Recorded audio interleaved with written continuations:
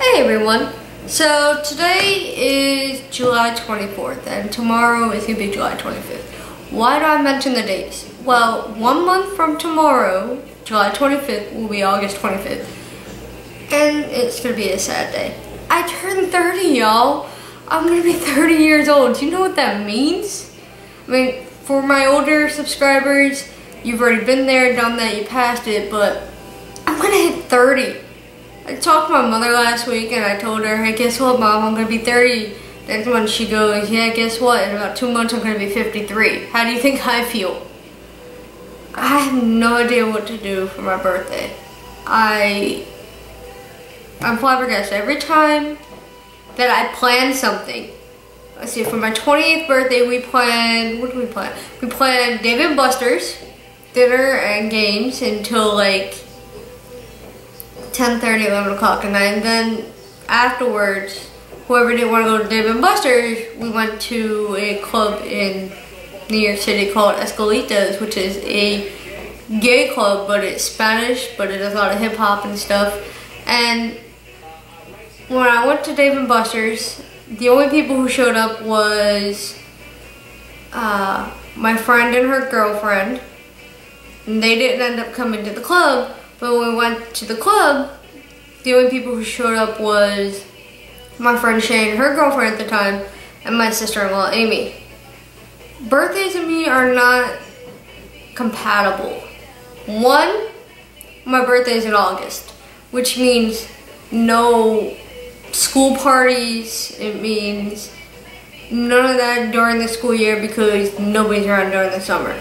Number two, my birthday is exactly 2 days after my parents' wedding anniversary and exactly 5 days before my grandmother and my Aunt Christine's birthday. And my grandmother had died on July 22nd, 2006.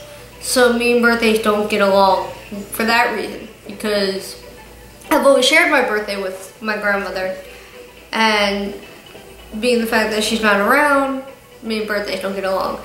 Number three, when I actually had a party for the first time ever in my life, I think I was turning 13 years old. We used a friend's backyard. We did barbecue and things like that. 2 people showed up. 2. A guy I was crushing on at the time. Yes, I was 13 years old. His name was Patrick.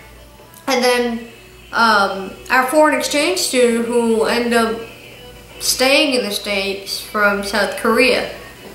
And throughout the whole party, my sister Kathleen was being a pain in the butt because she was 11 years old.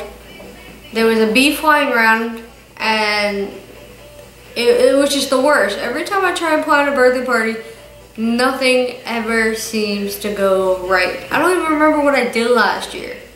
I don't think we did anything for my birthday last year. That's kind of sad. But I'm going to be 30. I want to do something big, something spectacular. I don't have a lot of money. I just got hired at Sports Authority, which is kind of like a Modell's or a Dick's, but bigger, at least here on the East Coast. So I'm working there in the children's place, but I want to do something big. I think clubs are kind of played out lately. I haven't actually really been clubbing in a long time, but I'm going to be 30. Do you know how bad that, in the gay community, it's kind of bad to be 30. You're kind of what we considered out of your prime by then, but we always tend to have fun whether you're over 30 or not. I want to do something. I'm going to be 30. My parents' wedding anniversary, they're going to be married 32 years on August 23rd. That's why I'm making this video. I need your help. I want you to make a comment down below, and tell me what I should do for my birthday. Now, I live in New Jersey, in northern New Jersey, so that's Belleville, Clifton, Kearney, Harrison, Newark, that kind of area. I can get to Hoboken pretty easily if I had to, or Jersey City, which is where some of the clubs are. I can easily get to New York City. That's simple. So anywhere within the New York, New Jersey area, tell me what you think I should do. I've done the tour of New York City. I've been to Times Square. My birthday is actually on a Saturday this time too. So fingers crossed that, you know, I'm not working that day or that weekend.